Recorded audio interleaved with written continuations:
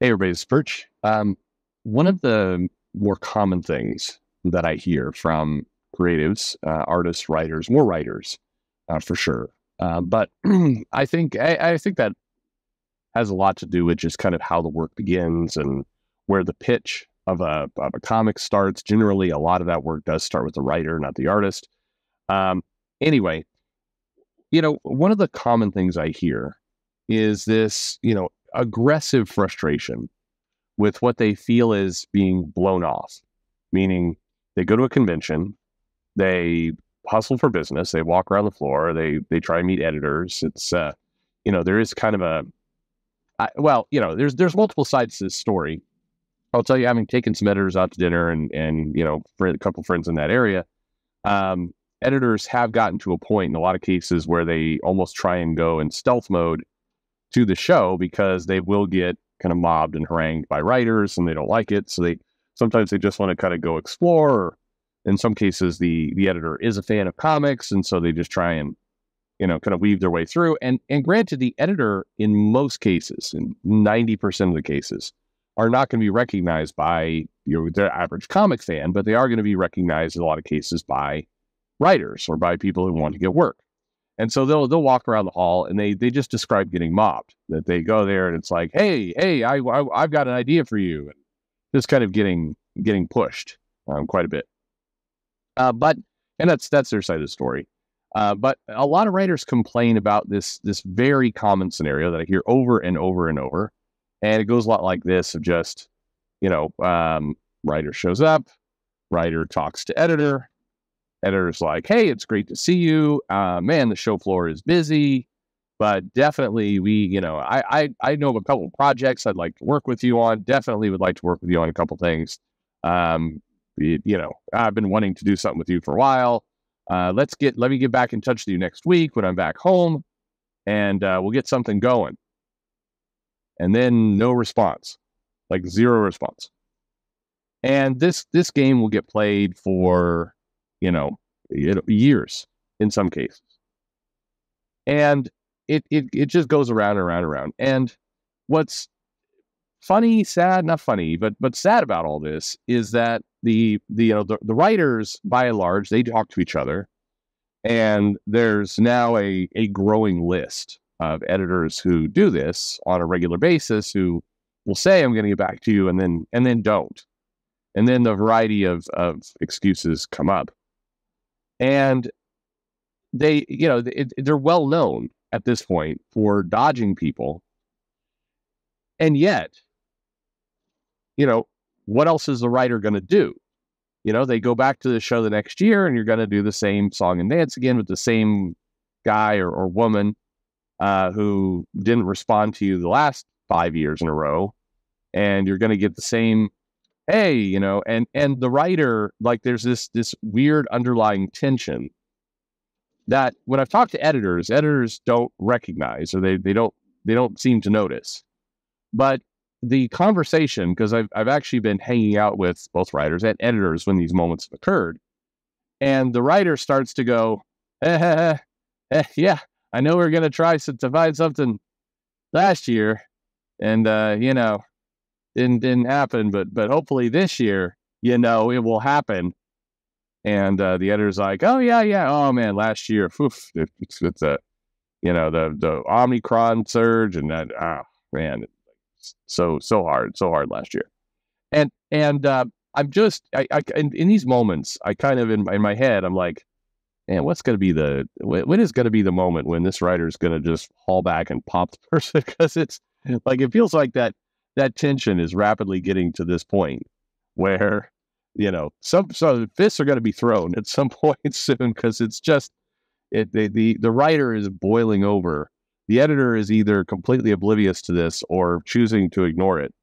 But this is a common game within comics. And I'm not saying it excuses a lot of the other stuff that happens, but I do think it perhaps does explain a little bit why sometimes go from 0 to 60 on Facebook or Twitter when a fan is like, hey, writer, your book sucks. And the writer's like, I or just rains death and destruction upon that kind of random tweet. And I do see a lot of fans like, man, the creators shouldn't be treating people this way. They shouldn't be. Why is this guy so tense and pissed off? Well, in many cases, if you look at the timing of some of this stuff, like in the month that follows, say, New York Comic Con, writers are often at their absolute most salty. This is true, by the way. If you look at the timeline of stuff, and you look at kind of the weeks before San Diego or New York or some of the big conventions, and you look at the month after, there's a dramatic difference in those two. The before, people are a lot less pleasant. There's a lot less drama going on. There's just people are on good behavior. There's just less. If you look at them, like, not right away, not right after the convention, but 2 weeks to 1 month after the convention, people seem to lose their minds. And my theory is that a lot of this is just boiling over frustration of, I went there to the show, I hustled, I got nothing, nobody's getting back to me, I'm right where I was 2 months ago, and screw comics. That's where it is at. This cycle plays out over and over and over and over again. It's, I'm not saying like this is a big broken part of the industry. I think it's better when people can get, if your job, I don't think anybody, by the way, is owed a response to anything, but, if your job is to solicit talent and talk to talent, and then you meet talent and you talk to them, it's kind of like a lot of companies. If you apply for the job, some companies have a policy where they will very specifically, reach out to you and say, you did not get the job. They have to respond to every applicant, and that's becoming more of a norm. And in a lot of cases, just a closing of the book. In a lot of cases, it's self-serving because they're just wanting to kind of inform the candidate, stop reaching out. You're not getting the job. But in comics, it does operate a little bit more old-fashioned where this is concerned, and there's often just no response. And it's a guarantee that in a lot of cases, the editor is looking at this writer going, I don't have any interest in working with you. I don't like your stuff. But, kind of along those lines, there's a lot of writers now and artists, this is where there's a little bit more artists in play, who will put their portfolio up online. And then they will put in, Google Analytics or, a method in order to see if anyone actually looks at it. And they could tell if anyone opened the samples or read anything or did anything. In a lot of cases, they don't. They see no traffic, no response. And that's, again, not uncommon. And, again, nobody is owed anything. But in a world where, you're out there soliciting talent and people are handing you things and then nothing is occurring, you're not reading them, you're not looking at them, you're not getting back to anybody.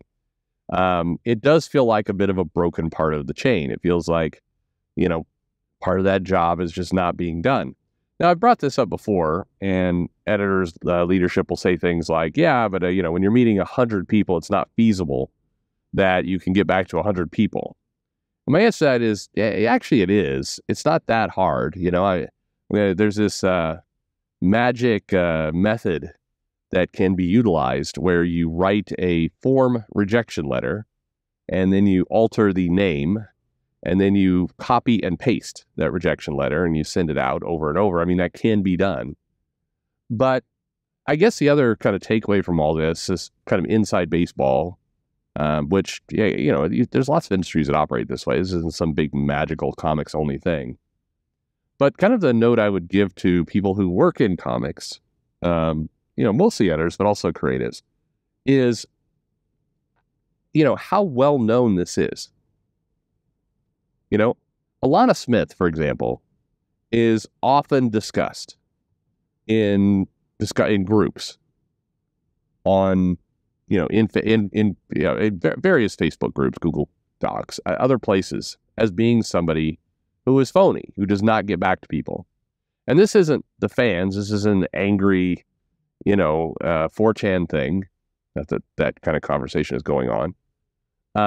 It is the comic professionals themselves. It is the writers who, will talk crap about these individuals openly and, has this bad reputation.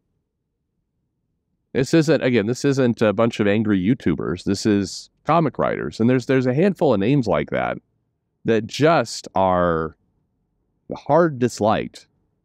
But when it comes time for convention time, everybody zips a smile onto their face and is like, hey, remember me? I'd like to work for you and everything else.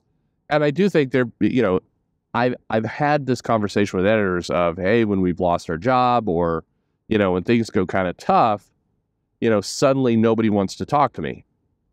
And it's like, well, yeah, because the relationship is purely transactional. The only reason anyone's talking to you is because they want a job. And in many cases, they don't like you because you don't get back to them because you by and large, have bad email skills. Chris Conroy is another one, quite frankly, who is, lots and lots of people talk about. People being creators, people being writers as, a really annoying person who doesn't give a, we'll say they're going to get back to them. We'll promise they're going to get back to them. We'll say, I definitely will get back to you next week, etc. And then doesn't. And this is just part of comics. But anyway, I offer this up to you as part of, for the fans out there. Again, it doesn't excuse anything, but remember that this kind of stuff is just going on behind the scenes on a constant basis. And it is one of the most common complaints that I get and I hear from writers is just these collection of people that promise, pledge, swear, I will get right back to you. I will write you next week. I will get on the phone. Let's definitely do something. Because I mean, of course, the braver thing to do is to say, hey, I don't have any openings right now. Wish I did, but I just don't right now. And hopefully soon. But, I don't expect a call next week because I don't have anything to call you about. That'd be a braver thing to do. But, again, in this space, who knows what would happen? Maybe that's going to cause some writer to flip out. And I do think that game is played too, with the editors like, this writer's a lunatic. I've seen him go after other people. And if I just give them a rejection, then, they're going to cause much trouble for me behind the scenes. It's amazing how much of comics operates on a behind the scenes shenanigans. Just so much of it is based off of weird fears and concerns and, what's this person saying about me? And is this group? I mean, just so much of comics operates that way.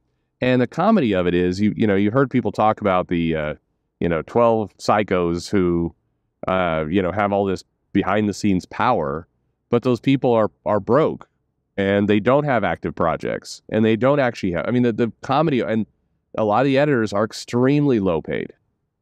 Who has the power in this situation? Everybody is kind of scared of everybody else. And there's all this like, how many times have you had somebody slide into your DMs and gossip and did you realize they're going to make a video about you over here? This happens on a regular basis. I hear this person's going to make a video about you. Okay. There's so much of that behind the scenes, be careful. This is happening. And yet nobody has any power. Editors paid less. The most obnoxious writers who traffic in gossip don't even have active projects, have to ask for GoFundMes, talk about how they're about to be homeless because they're kicked out of their apartment because rent went up like $50 and they can't afford it. I mean, teeth are falling out of their head. It's so sad. It's funny. It's a world where people live in terror of behind the scenes crap. And yet none of the people pulling those strings have any kind of life worth living. This is superheroes. Anyway, thanks for listening.